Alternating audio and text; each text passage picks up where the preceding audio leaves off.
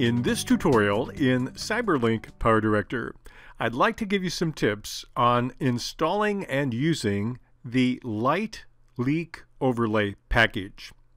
It's one of those additions that CyberLink has made available for free to subscribers or at an extra cost to non-subscribers. When I see some of these new tools coming along, I have questions.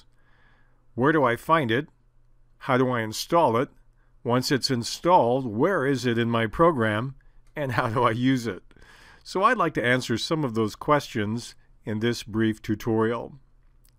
First of all, the question is, how do I get it? If you're a subscriber, then you simply go to your application manager and you click on the Packs tab, and you will find it there, either installed or uninstalled. Mine happens to be installed. It's called Light Leak Overlay Pack. Or another way you can get to that, if you don't want to go through the application manager, is simply go online, go to CyberLink, and then you will see a page telling you more about this new package. This package has 48 overlays, which basically is 12 in 4 variations, as it says. And you can scroll down and you can see some videos that show a little bit about what they do, but not really about how to use them.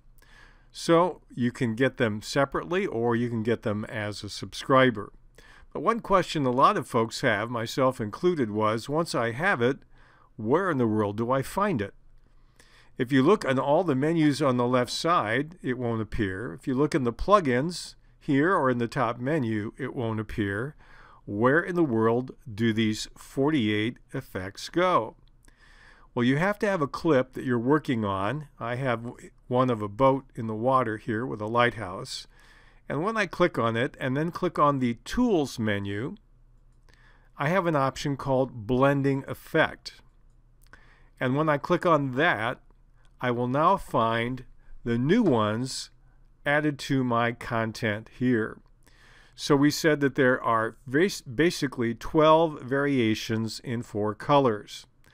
They all start out with the word light leak. And here I find several. I have a 01, I have a blue, green, pink, and purple that are 01. You notice they have about the same shape. The next ones, if we look down further, are 02, but here I have a blue, green, light, and pink and yellow. Again, you notice it's the same kind of structure. Then the third one is another pattern. We have this other color, opposite color to the right. We have blue, green, purple, and yellow. Then we have number 4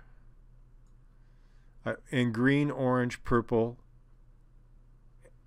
and blue. Then we have number 5 where we have a darker area on the upper left corner in blue, green, orange, and yellow.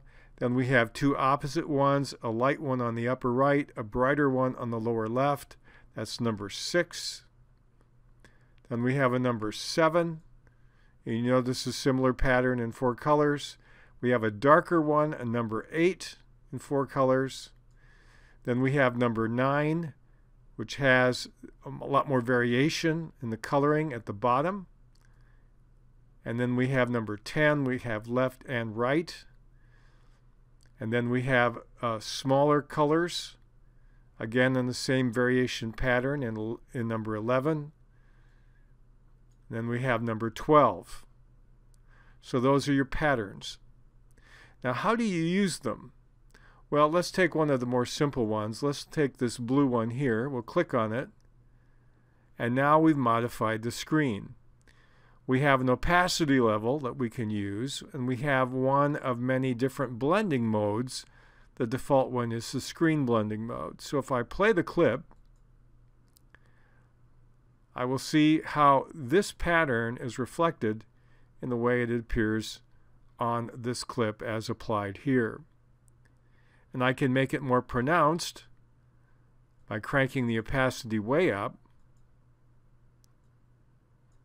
or I can make it more subdued by making the opacity much less, and that will minimize the effect. So you can make it more dramatic or less dramatic depending on where you have your opacity settings. I find that whole topic to be a bit complicated myself, but let's just try one other one for fun. Let's just try lighten. And notice we've got a different blending mode here. If I play this, it's blended my light leak blue differently into my clip.